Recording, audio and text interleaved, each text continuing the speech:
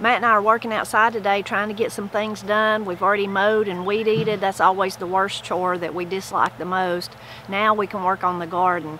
It's still way too early in southern Appalachia to be planting tomatoes and green beans and squash and cucumbers and those kind of things, peppers.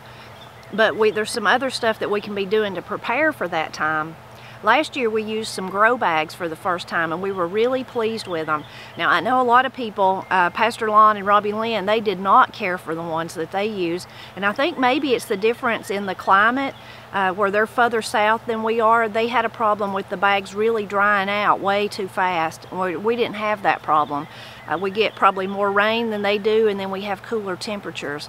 So we really liked them. And then for Christmas, I got some, again, I don't remember which girl I was trying to think, was it Katie or was it Corey? It may have been Katie, got me some for Christmas, and then also for my birthday last August they got me some. So I got some more of the really big ones. I think they're like 30-gallon. And Matt, I don't know if you can see him back there, but he's back there beginning to work on filling them up. And then the little ones, I've not decided yet what I'll do with those. They're really little, so I know they will dry out faster than those big ones. But I'm not sure if I'm going to put flowers in those or if I'm going to put maybe some kind of herb, have them close to the house, kind of right out the kitchen door. Anyway, but that's what we're working on today.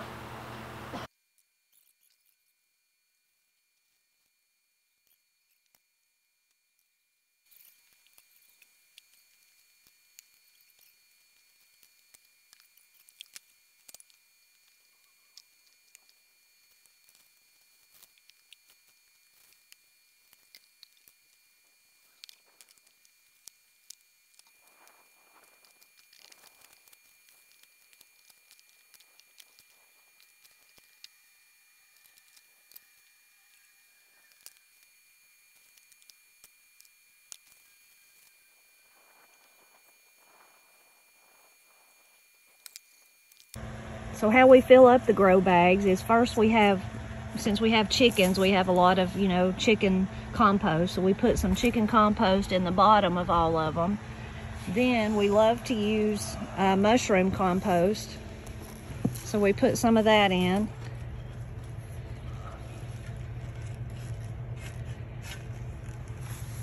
Then we usually top it off with just some garden soil, some that we've bought in a bag, or, if we're really industrious, we might get some out of the woods, but most of the time it's just some that we've bought.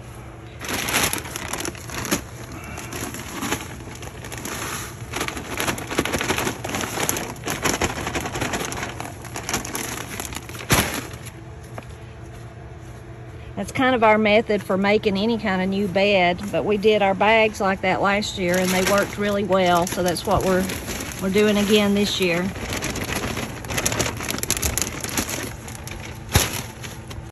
On to the next chore. Our local 4-H club was selling some plants and we got some from them, and they were selling some blackberries. You can see this one's already blooming, so we've got to get these in the ground. This is the Navajo variety.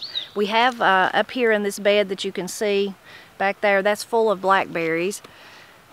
We actually just planted them last year though, and of course they were small. Over the year and over into the fall, they've grown really big. So our plan is to put a cattle panel up there so that we can kind of weave them through and they'll have something to support them. But we haven't got that part done yet, but we are going to try to get the rest of the ones that we ordered this year planted. Before we can actually plant them though, we're going to have to weed it. The weeds have overtaken the whole bed. So we, back earlier this spring, really late winter, we went around and put a layer of compost on all the beds. So we put compost on that bed already, but in between then and now, of course, the weeds have took over. Pulling weeds means that our chickens will get to have a feast, so they're excited. Anytime we're pulling weeds, I just save them all and then I throw them in there and let the chickens go through them.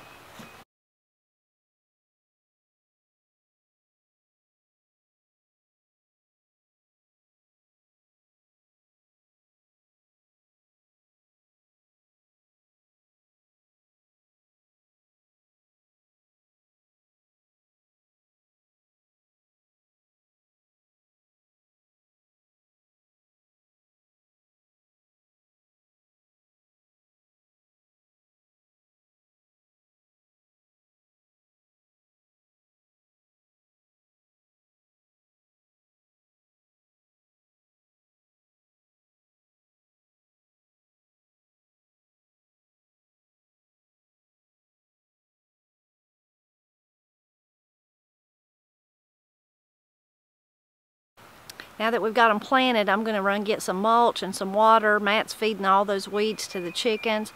The most interesting thing we found in the bed was a volunteer cabbage. I have never had cabbage volunteer, but there is a cabbage growing there. I don't know if it's where I threw out some compost, or if maybe a seed that I was maybe in some dirt, like where if my seeds don't germinate in the dirt that in the potting soil, a lot of times I'll just throw that out, like if they don't germinate. So maybe that's where it come from, but really interesting to have a volunteer cabbage.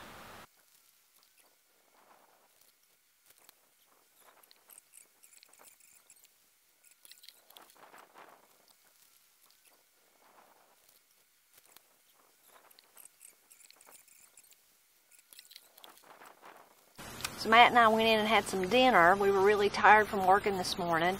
So most of our chores are done, except I'm going to plant a few things. I would normally do it in the greenhouse, but it is so hot in there. You can probably hear the fan running, but even though that fan pretty much runs continuously when it's hot, sucks cooler air in, it's too hot for me in there.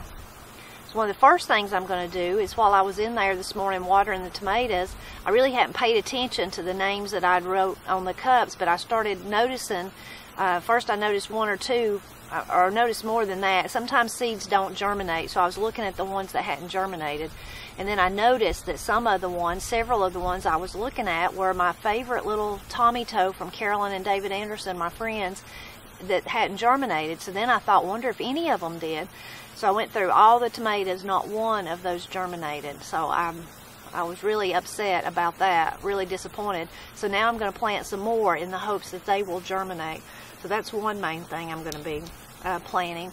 And I normally don't start in the greenhouse like squash and melons and things like that. Every year I can't resist though.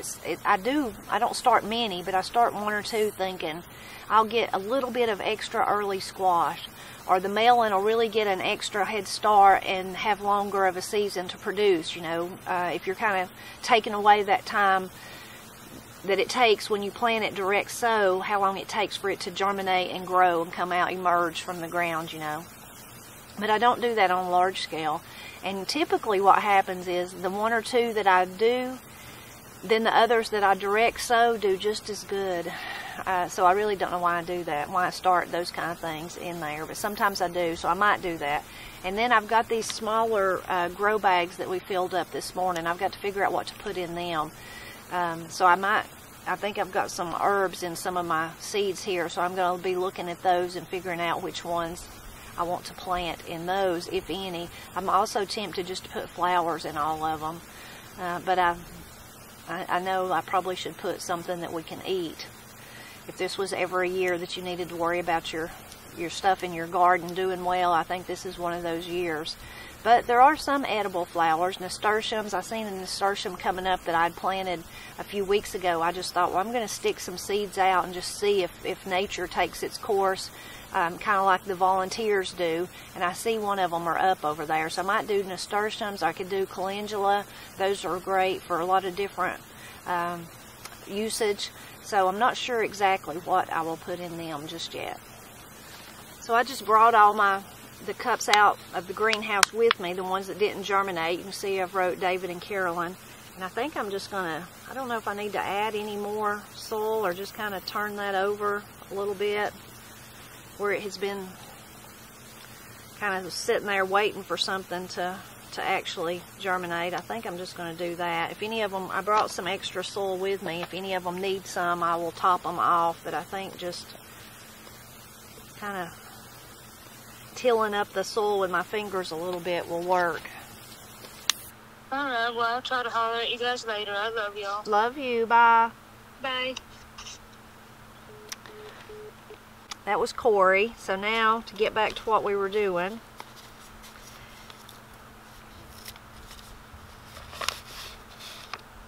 here's my seeds from David and Carolyn. I still can't get over that not one of them come up. I don't know why. I'm praying that these do, or I may be calling them, begging them for some more seeds. Some people, I use the red solo cups, and some people just put one seed in it. I usually put at least two, just in case one of them doesn't come up, to give it a better chance. Sometimes I even end up with 3. You can pull, you can discard one of the seedlings, maybe the one that doesn't look as good, or you can kind of tear them apart as you plant them. I've done that lots of times and just plant them, if they both grow up pretty strong in the cup.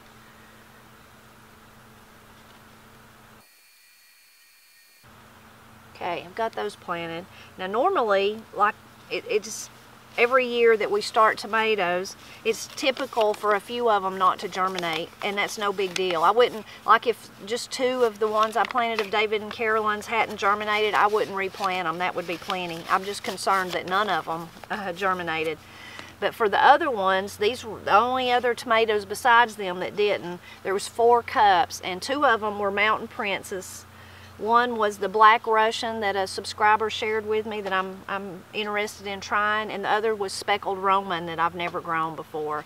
So I'm gonna, just because since I'm already had to drag all the tomato seeds back out to redo those, I'm gonna quickly replant these. I'm really interested in the Black Russian to see, maybe I'm thinking, I don't know, if you've grown it before you can tell me, but if it's similar to Cherokee Purple, which we just love. We just so love those.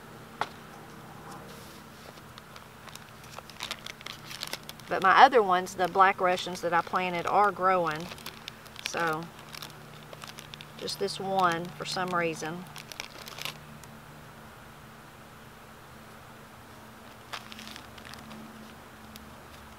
Another one was the Speckled Roman, but I don't think I'm going to plant another one of them. I have some in there that did germinate. So while I was going through those tomato seeds looking for the Carolyn's and David's, I found these. Katie got me this for Christmas. Rosella Purple. Never grew it. Don't even know what it is, but I'm going to plant one of those.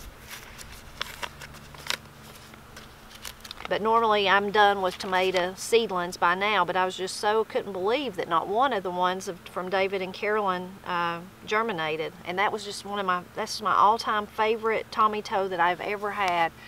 And a lot of you ask what kind it was, and I asked Carolyn. It's just a little orange one, and she could not remember. She said they'd grown them for so many years, she'd long since forgot what the actual name was, but it's just one that they save the seeds and grow every year. So now that I've got those done, so one of the things that I'm going to plant in my little grow bags, kind of just so I can keep a really good eye on them, is my thinking on this. Another wonderful subscriber, Robert, he sent me some flowers. So these are some Lenten roses that are a different color than the ones that I have. So he mailed them in a wet cloth here, and they made it, looks like they made it really well. Look at them. They look great. They made it wonderful. And he lives on the other side of the country, so that was really great. So I'm going to put them in here just so I can kind of keep track of them and make sure. Sometimes if I get new plants and I put them out in my flower beds or my garden areas, what I usually do, somehow something it's like, I don't know if I forget about them or I don't know. I just can't keep track of them, and then all of a sudden I'm thinking about them and they're long gone. They're dead. They're gone. Probably because I didn't I didn't water them or take good enough care of them. So I'm really excited about these.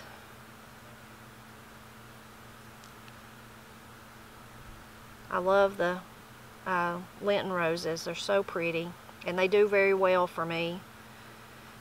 So that's what I'm going to do with one of them. He also sent, let's see what else he sent. This is an iris, a really interesting iris. And let's see how it's doing in its little wet paper towel. So the interesting thing about it is the leaves or the fronds, they have a purple cast to them. So I'm excited about growing this one. I have a purple iris that looked very similar to the picture he sent me, but my leaves don't have this kind of really unique purple, so I don't know.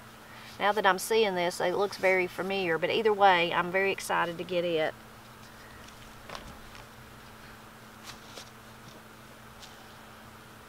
And I'm going to put it in one of the grow bags.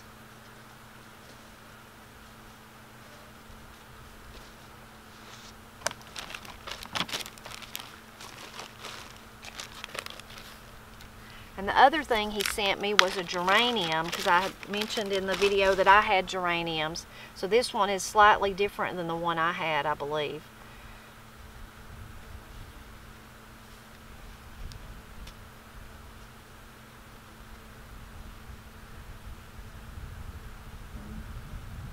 And there it is, a little geranium.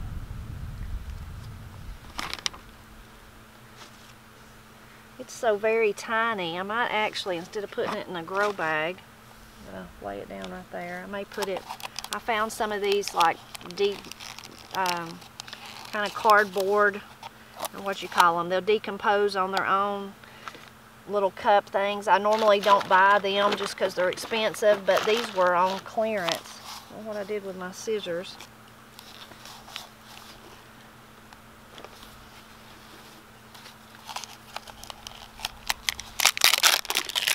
I did buy them. So I think I'm going to put a little geranium in here, and then maybe I can just plant this entire thing in my bed when I make sure that it's going to do good for me. Here, little one.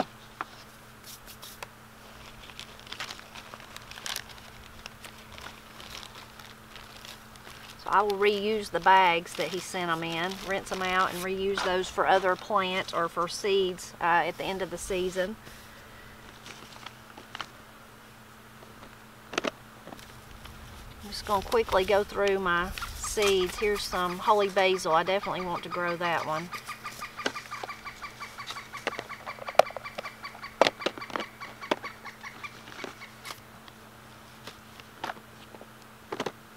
Thinking about what I wanted to start, that would be definitely one. I can't hardly resist trying the melons, even though I know I could probably just do as good with them starting direct sowing them. Sugar baby, I might do that one.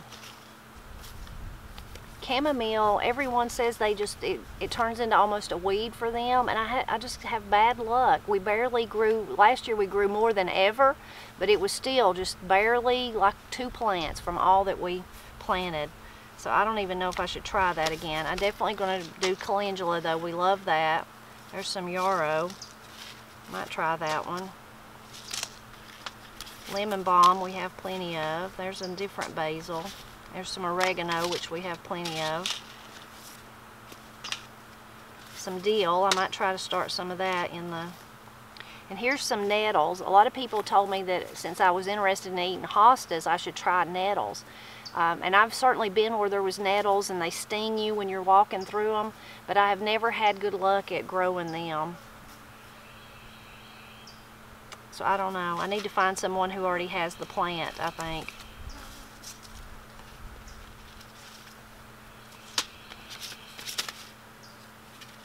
Cilantro, I love it. I'm the only person in the family. I have some planted that actually overwintered, believe it or not, down in front of the house that I've been eating. And then the flowers, so many flowers. I want to try the black-eyed Susan vine. I used to grow that a long time ago. Cosmos. Nasturtiums, foxgloves, that was one I wanted to try. Again, I used to try to grow it and it just never did good for me. More flowers.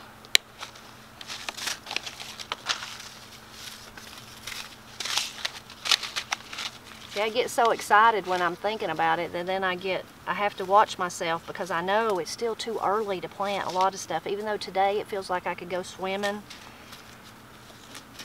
It's so warm. It's probably upper 70s, maybe even 80. I don't know what the temperature is, but I know it's still not exactly full-fledged summer. And then, lovely lady sent me so many flowers that I want to try.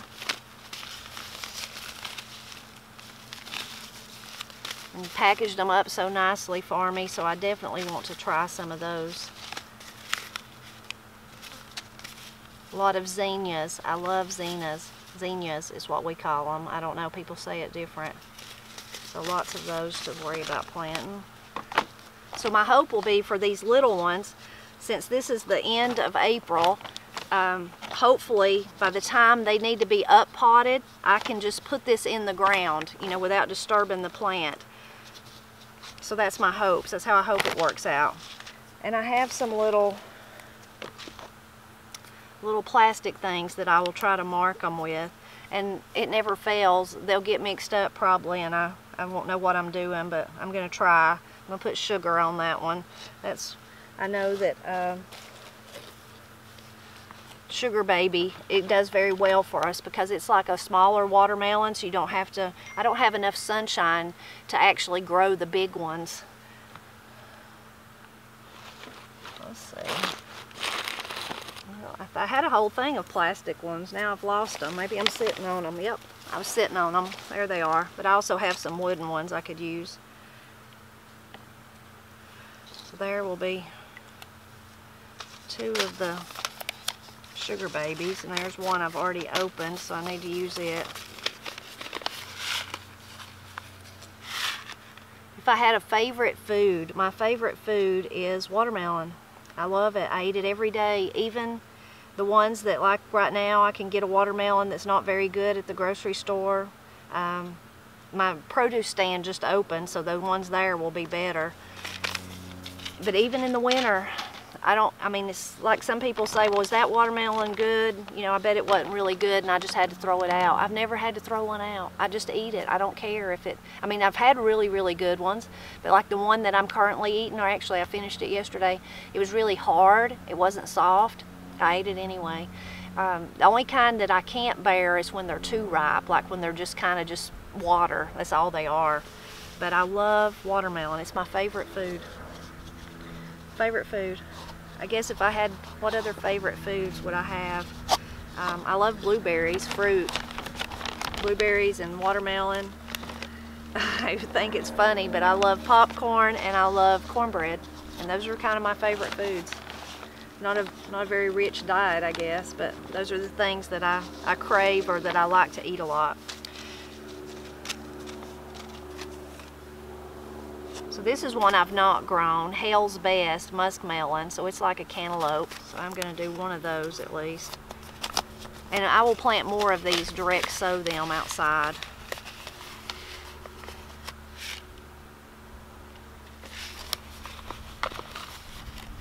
I just can't resist trying to get a jump, and it usually never works, but I just keep doing it.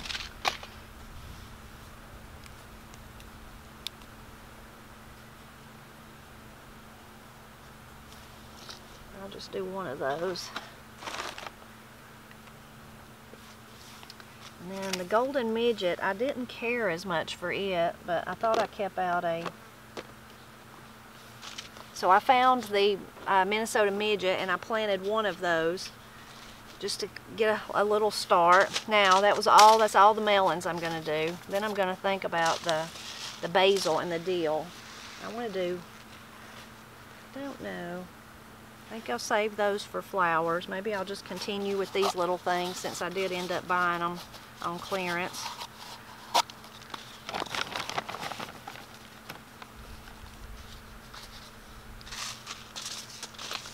So I'm going to do some dill. Dill is one of the, I use it in pickles and things like that, maybe in a salad, mostly for pickles, but it is it's like one of my favorite smells is dill.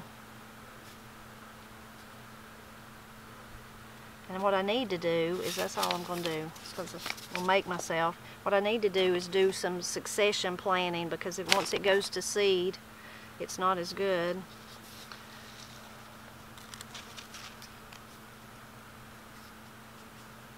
One thing about using these little things is they dry out really quickly. So I check the greenhouse every day, sometimes twice a day, but I will really have to stay on top of those if our hot weather continues like this. So holy basil, I've never grown that before, so I'm excited to try this one. I don't know what kind of seeds. This just got little... Ooh. It's funny when you get older how your tastes change, like me not liking, I didn't used to like cilantro. I worked with a great lady who made an awesome guacamole, and she put cilantro in it, and I learned to love it from her. But like basil, I never was crazy about it, and now in the summer when it's growing, I just go by and eat it just raw. I just love it. So this is a basil lettuce leaf. I've grown it before. I'm going to plant just a little bit of it, and then I'm going to move on to my flowers. It's so exciting to plant.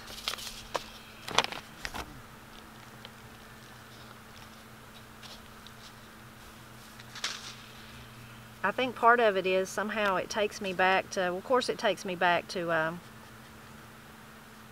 Granny and Pap and helping them, although they didn't start seeds indoors like this. Oh, Granny might have started like some kind of flower or something, but they didn't have a greenhouse, and they didn't start their tomatoes. Pap would buy them, those kind of things. But maybe it takes me back to that. But too, I think part of it is it takes me back to my days of making mud pies, just getting to play in the dirt. It's just something I really enjoy.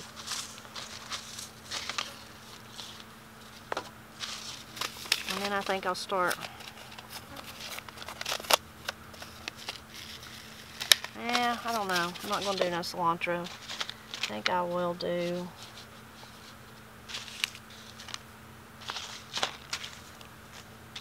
Maybe I'll try the black-eyed Susan vine. I used to grow it, and it was really pretty, and I hadn't even thought about it in years until I just happened to see these seeds.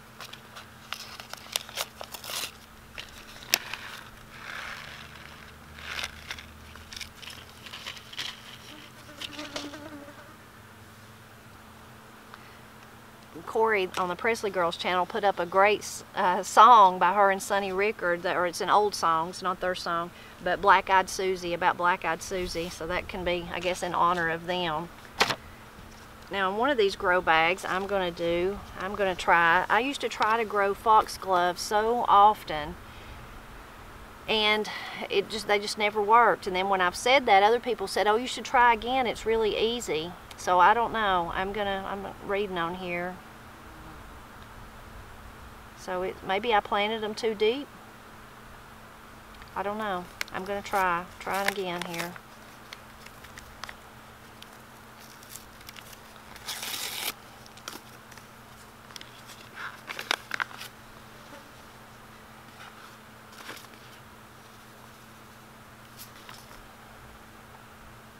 A 1/16 of an inch of soil, it says. So I'm not even going to, I'm just going to water them in, and that's going to be, maybe that was my problem before. I should definitely put me a little thing though, or I'll never remember what it was.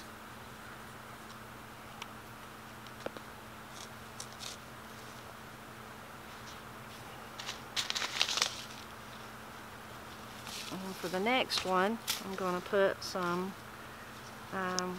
these are calendula pot marigold Pacific Beauty blend. We grew those last year and they were really pretty.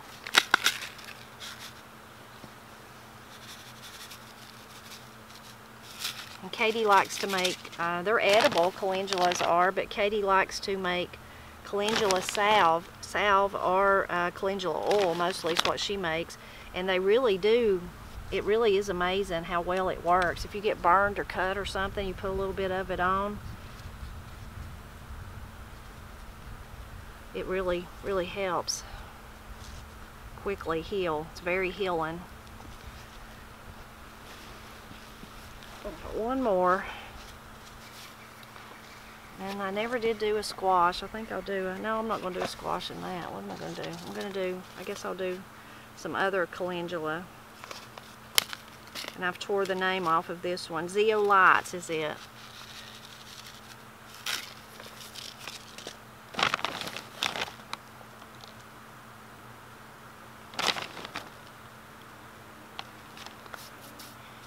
And that's my last one. I'll have to get me some water and water all these and put them back in the greenhouse. But I hope you enjoyed coming along with me as Matt and I worked outside. This is like my favorite. I love all the times of the year. I want to say my favorite time of the year, but then I love winter days when I'm sitting by the wood stove too and cooking up a good soup or reading a good book, all those things. So I just really enjoy life. But I do love being outdoors and love putting my hands in the dirt and growing things, mostly to feed my family, but also the beautiful flowers. And so many subscribers have been so nice to send me seeds and share their plants with me. So I really appreciate that. Growing things is really part of the Appalachian culture.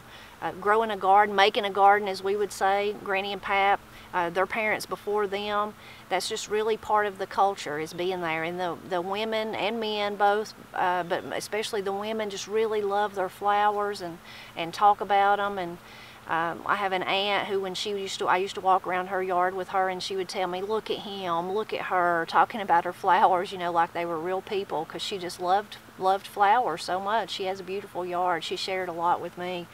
But it's really part of the culture, being outside, and it's so good for you.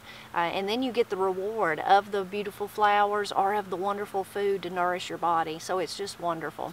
So I hope that you'll leave a comment and let me know how your garden's doing, whether it's a big garden or maybe it's the little grow bags or in a little cup, on your deck, on your balcony, whatever it is. I encourage you to try, if for nothing else, the novelty of it, just of being able to plant a seed and watch it grow. It's just very rewarding. But even if you can just grow a little bit of lettuce in a pot or one tomato plant, it's just so wonderful to be able to grow something and watch it, nourish it, and then eat it, and then have it provide sustenance to your body. And at the same time, it's fulfilling. It's what it's made for. You know, it's getting to live its best dream too. So please drop back by often to help me celebrate Appalachia, which is a whole lot of growing things.